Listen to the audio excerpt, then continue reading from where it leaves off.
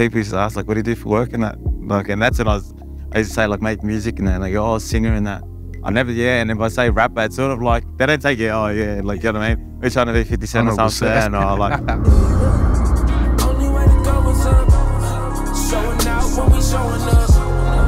And I don't ever see it change.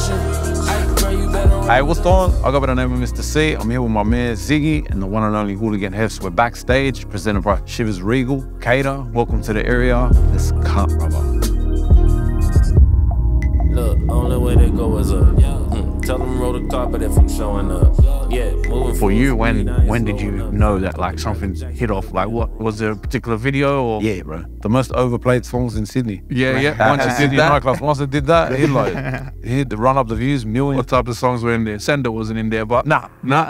Be faithful, fam. They need to play that more. The most underplayed song. I feel like that's the Australian hip-hop culture for a while. Was like, you know, you go to all these different clubs and they just play the same music from 20 years ago. Yeah, to the window, to the wall. You feel like that's changed now? Like, I can imagine you're probably in the club and they're playing your music now, right? Yeah, I think it's changed. They still play it, but and it still goes off. Yeah. But me, I like a bit of techno and EDM, so I'm like, you know what I mean? Partying everywhere. The full rave parties. Western Sydney, you know what I mean? Like, the culture's been there, but I feel like the music is now highlighting it, you know what I mean? And like, what does Western Sydney mean to you, man? Western Sydney's home, straight out. Like a lot of lessons, but they're all blessings in disguise, you know what I mean? I think anywhere makes you hungry, but like coming from Western Sydney, it makes you more hungrier. Yeah. And seeing like music play, because music does, if you think about it, plays a big part in like, it's coming to play a big part in sports too. Yeah, 100%. Like you see the Penrith team, they're playing like music, you see like everyone's taking their boombox and that. 100%. And people are like, you know what I mean, they're getting involved in it. So for a long time, a lot of the kids from Western Sydney, all they had to look up to was sports players. Yeah. You know what I mean? So it's cool to see the sports players embracing the music. You know what I mean? So it's coming like full circle, you know? And having these kind of things, like I know your boys were at a car, you know, giving you guys shout outs. I think, where was it at? Either the grand final or the grand final. How'd that feel like? It was good, that's the NRL grand final, they won. Yeah. And like he's giving you a little shout out, you know what I mean? Like Storm won, it was good, but when he done that, a bit of a bonus. Yeah, one man. They only want the lime and dark times, we had to get in.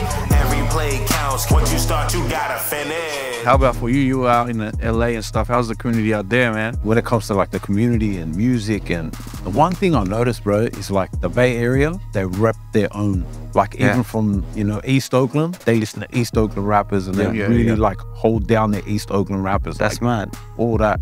Then you go to West Oakland and they're like, nah, we don't play East Oakland, we play West Oakland. And that's like a lot more like that. So it's like, it's just cool to see just Sydney in itself in the last couple of years just evolve into like, there's that scene now. Like, it's undeniable that there is a music scene here now where kids are coming and they're like, nah, we just picked up TikTok and we started, you know, we started rapping, we started doing our thing.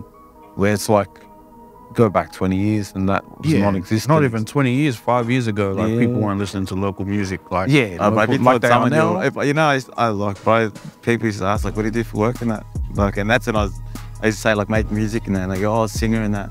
I never, and if I say rap, it's sort of like, they don't take it, oh, like, you know what I mean? We're trying to be 50 Cent or something, or like, you know what I mean? 100%, but it's the thing though. And now when you say it, like, you know what I mean? Like, oh, what's your name? Like, if you're on Uber or something, they're trying to search up your name and that. They're excited about it because they know it's a real thing now, you know what I mean? And straight out. I think even touching on that is like, for especially in Western Sydney, a lot of people in Western Sydney are immigrants, you know what I mean? A lot of their parents didn't grow up in Australia and things like that. So to them, in their head, you know, they're back in their home country. They're thinking, oh, I want to go to Australia for a better life for my family and my kids.